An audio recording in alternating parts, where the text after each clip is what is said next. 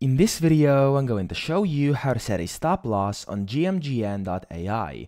Now, first thing you'll need is, of course, a GMGN account. If you don't have that yet, there's a link down below in the description, as well as in the pinned comment. You can check that out. And if you sign up using my link, you'll be able to get 30% off or a 30% discount on all trading fees forever. So make sure you check that out and sign up using my link if you don't have an account yet.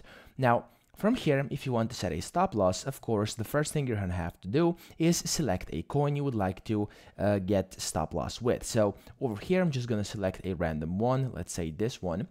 And then from here, once you're trying to trade it, you want to click on auto over here. So you will have this by default, and you have to click auto here on the right. So click on auto, and over here where it says auto trading, quick buy, you just have to click on set.